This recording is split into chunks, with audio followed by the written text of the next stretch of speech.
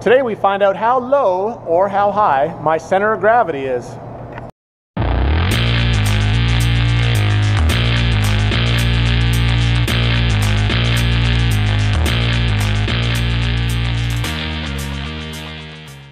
Okay, so this is what we're going to do. We're going to put the car on my scales, my corner scales, digital corner scales. We're going to put it on there and we're going to weigh it.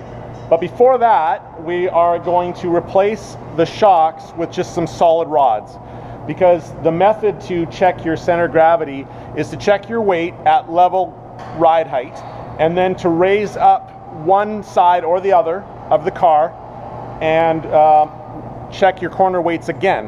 And so what happens is there's an online calculator. You know, you just punch in the numbers, and the difference is what happens when you raise it up or lower it and all that stuff.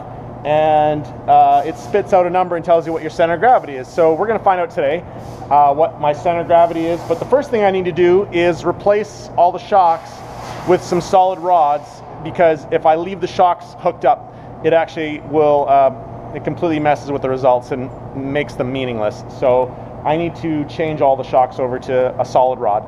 So that's what I'm going to do now.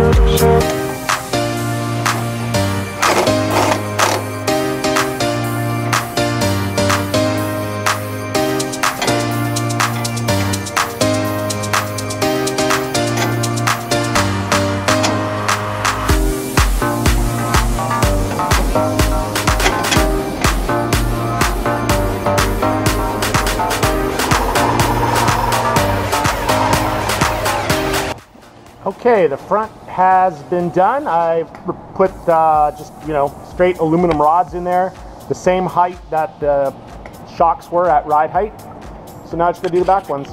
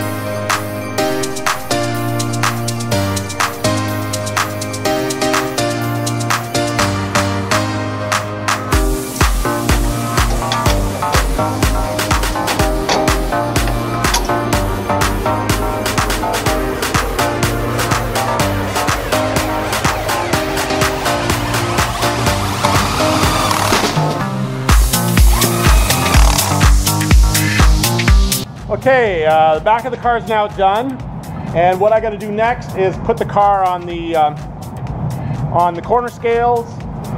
I'm not sure it's critical that the car is actually perfectly scaled corner-wise, because this really has to do with the weight on the front of the car, the weight on the back of the car, and not side to side. But I'll get it close, and we'll get it close at ride height, normal ride height, and then we're going to lift it up.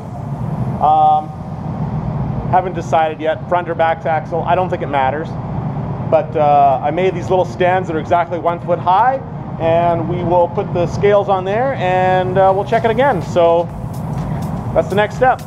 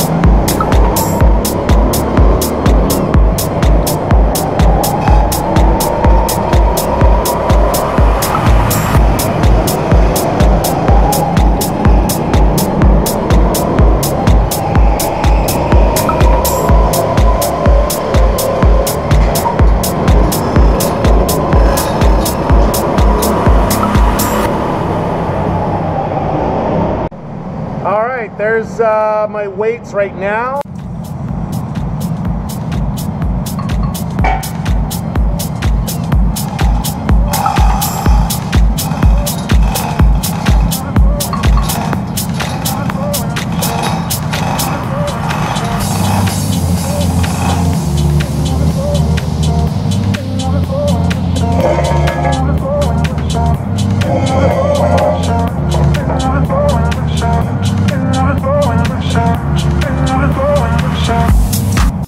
Okay, here's our after lifting the back end up. These are our weights afterwards. So now we just got to go do some calculations and it should find out what my center of gravity is. Okay, I've been using the Robinet.com CG height calculator. It's online, and so I've punched in the weights, all the different weights, and then I raised it up and I got the weights after, just on the front end after it's been raised up. I got my wheelbase, I got my new axle height, and I just have to click on calculate, and our magic number is 13.29 inches above the ground. So now I know a little more information about the car and I can use that for tuning, and yeah, I think that 13.29, I think that's okay. We'll find out. And got the front end in there now. Yeah, we're almost ready for Spring Nationals. It's gonna be exciting. Can't wait.